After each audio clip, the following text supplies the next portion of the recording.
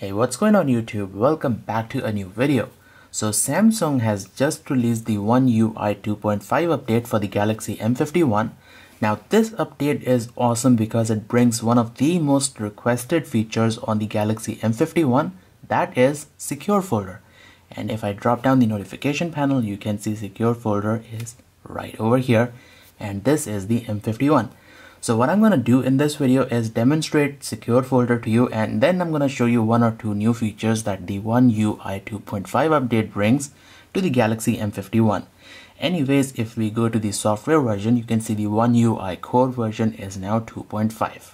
Also, before we begin, I want to say that if you enjoy watching my content, make sure to subscribe, then hit the bell icon and select all to get notifications for my latest uploads, and make sure to follow me on my social media accounts. I will put all the links in the video description. Alright, so let's begin. So all of us have some of the other stuff on our phone that we want to keep a secret from prying eyes. It might be your banking application, private photos, secret conversations, or even some contacts that you want to keep separate from public view. So for that, we have a feature called Secure Folder. If you drop down the notification panel, Secure Folder is right over here. So first off, you will need to set the Secure Folder up. I'm not going to show you the entire process, so let me just set this up and I'll be right back. So this is our Secure Folder. This is the screen that you are going to see after you finish off with the initial setup, and every time you launch the Secure Folder, which you can do by opening up the app drawer and tapping on Secure Folder. You can use your PIN or your fingerprints. This is the screen that you are going to see. Now, to put Secure Folder in very simple words, Secure Folder is like a phone inside of a phone, but it is password protected. Phone inside of a phone because Secure Folder has its own set of applications, its very own Play Store. You can open up the Play Store from over here, which you will need to sign in. By the way, on the Secure Folder Play Store, you can sign in with a separate account that is different from the account that you are already signed in on the main phone. So the thing is, all of the applications inside the Secure Folder, including the Play Store, is completely separate from the main phone. And everything that you store inside the contacts, calendar, gallery, and even the photos that you are going to click using the camera which is inside the Secure Folder will stay inside the Secure Folder, and those photos will not be visible in the main phone. Let me give you a quick demonstration. So I'm going to launch the camera and I'm going to click this photo. So as you can see, we have taken a photo, and this photo will be visible inside the Secure Folder gallery. Here it is. But this photo will not be visible inside the main phone's gallery. So if I open up this gallery, that photo is not over here. So that's the thing. Everything inside the Secure Folder is completely separate from the main phone. The contacts, calendar, notes, everything is completely separate. Now, to install more applications inside the Secure Folder, you will need to tap on Add Apps button, and from over here you can pick an application that is already installed on your main phone. So the phone will create a new copy. For example, I can tap on WhatsApp and press the Add button, and a new fresh copy of WhatsApp will be copied over to the Secure Folder. Again, this is completely separate from the main phone. So the thing is, you can either copy applications that are already installed on the phone, or you can download them from the Play Store or the Galaxy Store. Keep in mind, you will need to sign in with a Google account. You can sign in with a Google account that you are already signed in on the phone, or you can pick a new Google account. So this is why I said this is like a phone inside of a phone. You can also easily move stuff in and out of Secure Folder. If you want to add stuff to the Secure Folder, you can tap on Add Files. You can add images by pressing this button, or add videos, audio, documents, or you can open up the File Explorer and add individual files from over here. Another way of doing this is by opening up the application. For example, I will open up the gallery, and for example, let's copy this video clip and this photo to the Secure Folder. Then after selecting, I'll press on these three dots and then select Move to Secure Folder. And once these files have been moved, they will disappear from the main gallery. As you can see, they have disappeared, and those files will be inside the Secure Folder gallery. They are over here. And also you can move these files back out again.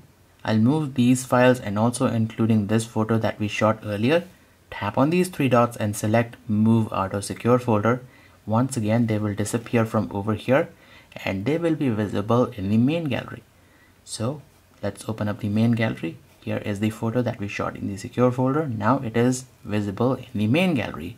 So that's how easy it is to move stuff in and out of secure folder, and the exact same thing can be done for Samsung Notes.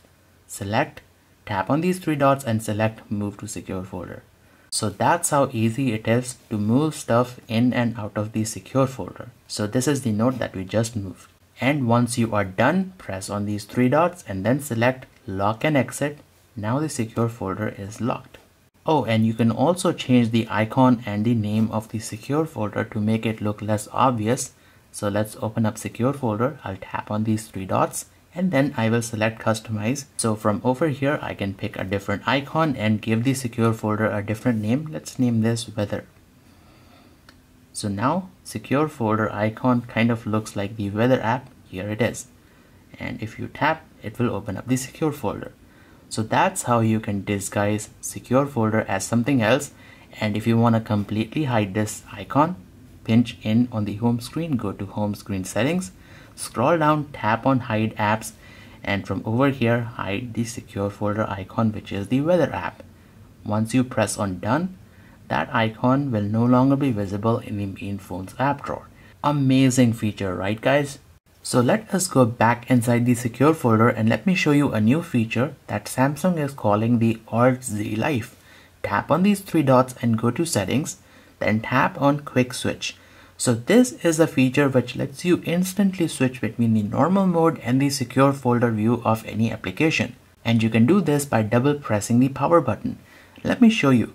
So tap on the side key setting. By default, if you double tap the power button, it launches the camera. But if you switch this to quick switch to secure folder, now if you double tap the power button, it will change the application view from normal to secure folder view, or from secure folder back to normal view. Let me show you, and do keep in mind the secure folder is not yet locked. So I will go to the gallery and I will double press the power button, and that changes the view from the normal mode to the secure folder view. So this is the secure folder gallery. Again, if I double tap, it will go back to the normal view.